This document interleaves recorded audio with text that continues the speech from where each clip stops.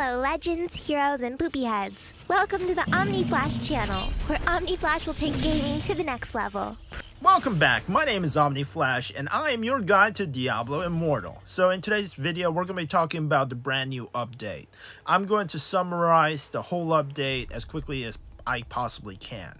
Alright, so this update is huge. You got huge tower-based combat system. You get the towers. You get the new cursed items. You get 3 new gems. We're going to talk about all of that. Plus, there's going to be new dungeon. I'll show you footage in another video. You can go check out that. There's a new set item. Alright, so we're going to be talking all about these really quickly, so you don't have to waste time and read it yourself. Alright, so first thing that breaks the game, and we're going to talk about it really briefly, is that clan leaders will be able to send like 30 people. I mean, it's possible. They can send 30 people to any other clan they want, and they can control any battle. So let's say, for example, there's going to be a shadow war, and you want to knock out a competing clan from even participating in Rite of Exile. Well, now it's going to be easy. All you have to do is send 30 members over. So you have an alliance, you can send 10 whales from each clan. Send it over, and you can knock out an enemy clan from even participating in Rite of Exile. Okay, that's easy. Every clan sends 10 people to an enemy team, and all of a sudden their participation, they might normally have 60 players, but all of a sudden they have a full 90 players at that shadow war, and this can be abused so easily. So everyone, tell Diablo, tell the devs that you don't want this, because we want the 12-hour cooldown. We don't want this new thing. The new thing says players currently in a clan can now apply to another clan without leaving their current clan.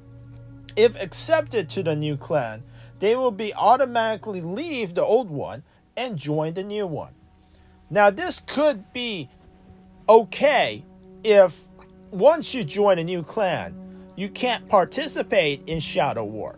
You can't participate in the Falling Towers. You can't participate in Rite of Exile. There needs to be a cooldown. Alright, so either change it back to you can't join a clan for 12 hours. Don't make it instantaneously. Or make it so that you can't participate in any clan-based PvP activities for a full day. That's what they need to do, or this is broken, and it's going to upset a lot of good players. All of a sudden, they're facing 30 new whales from who knows where, and then their clan doesn't even get to participate in Rite of Exile. Okay, now that's out of the way. Yeah, you're going to be able to hide your helmet. There is going to be a new tower mode, right? The new towers, you're able to bid on a tower. Then the clan will actually have, there's going to be seasons for these towers. Your clan's going to bid on a tower. Then what you're going to do is you're going to go in and you're going to kill a lot of monsters and collect chaotic shards. The clan that collects the most PvE chaotic shards at the first week of the season will claim that tower, and it's pretty easy to keep that tower. You don't actually have to open that tower to PvP. You can keep it in PvE mode, so pretty much all clans will be able to hold on to at least one tower. Now, if you're strong enough to defend your tower, what you can do is you can power up your tower. The power up tower gives more bonuses, plus there will be a PvP, and the enemy clans can attack your tower to try to take it from you. So, I mean, that is an option. So all clans will be able to hold at least one tower.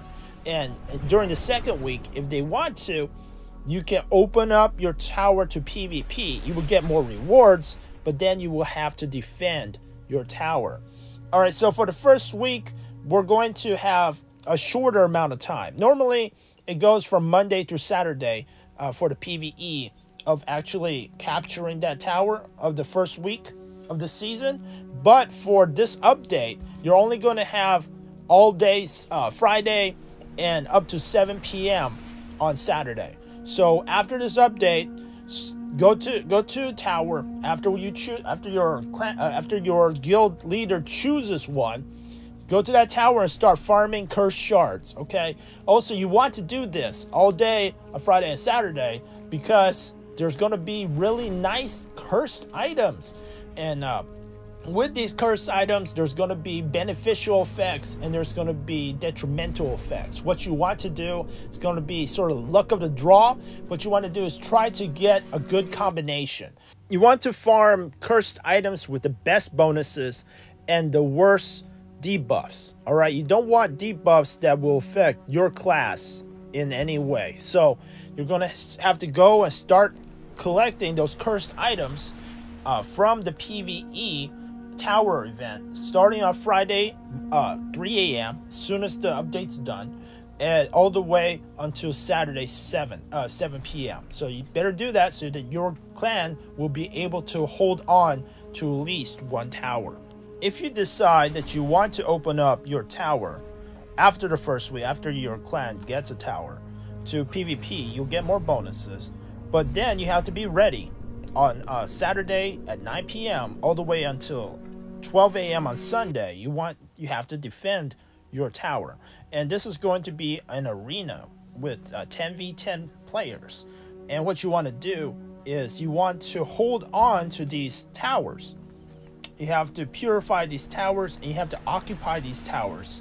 The longer you occupy the towers, the more towers you occupy, the more points you get. All right, so these matches are 15-minute matches, and whoever gets to 1,500 points fastest will win, will keep the cursed tower. All right. Okay, let's talk about a new legendary 5-star gem. Gloom Cask is a 5-star legendary gem that increases the damage that your primary attack does by 68% base damage plus 275. So I mean, it's just, you're gonna need this if you use your primary attack. For example, like a demon hunter, a necromancer, a monk.